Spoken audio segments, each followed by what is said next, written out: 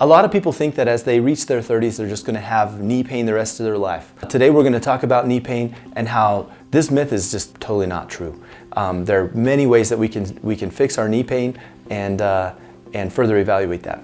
I want to share with you a personal story about me. I was playing a lot of sports. I've played sports my whole life. I've played basketball, football, rugby, soccer, volleyball, and I started having some knee pain. And recently I've been playing a lot of pickleball, and my knee pain, my knees felt like they were on fire. And I should know better than that, but I just let myself kind of go, and I needed to do some changes. And so I just want to talk about what that felt like and what it was. So let me just show you here. On your knees, you have two spots that you can have.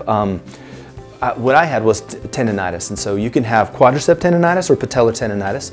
Above the patella is quadriceps tendonitis. Below the patella is patellar tendonitis. It's the same tendon because they all come from these four muscles, and they encapsulate the patella, and then they insert down here on the tibial tuberosity. I had both, so I had patellar tendonitis on this side, quadriceps tendonitis on this side, and they just felt like they were on fire, super painful.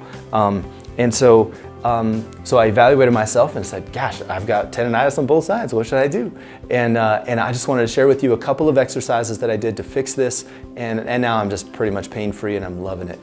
Playing lots of pickleball. And I fixed this in a matter of just a couple of days of doing some strength exercises and some stability exercises on my knees, and I just wanted to share that with you guys, okay? Here they are.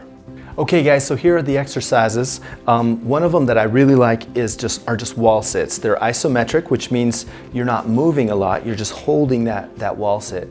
And from the side, I'm actually at about a 60-degree angle. I'm not all the way down here at 90.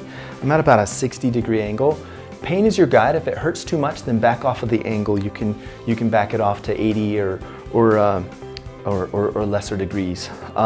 So yeah, so I usually go right about 60 and just hold. If it's not hard enough for you, then do one-legged wall sits. Single leg wall sits at about 60 degrees are awesome.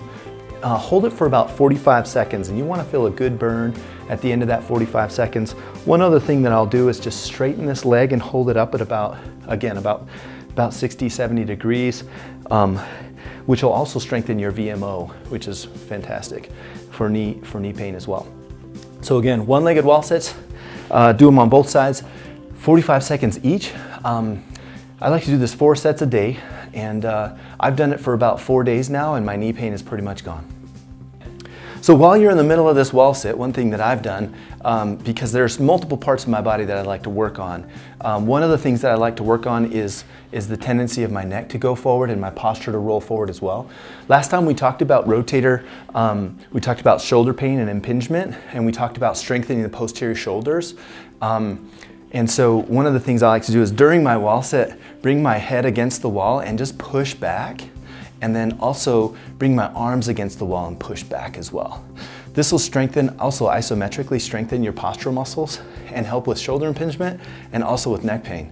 So I like to go up, again, rotate my hands out and up at about 45-degree angles from the side and push back as well. Just during my wall sit, I'll do this, and then I'll come down to 45 degrees from zero as well. And so yeah, those are the exercises. They're super great for posture, for shoulder impingement, and then also for the patellar and quadriceps tendonitis. Hope this helps you guys. Knee pain doesn't have to be chronic. We can fix it, and I'm living proof of that. Hey guys, if you found this video helpful, please subscribe to my YouTube channel. Also, if you'd like to learn more about Voyage Direct Primary Care, please visit our website at voyagedpc.com.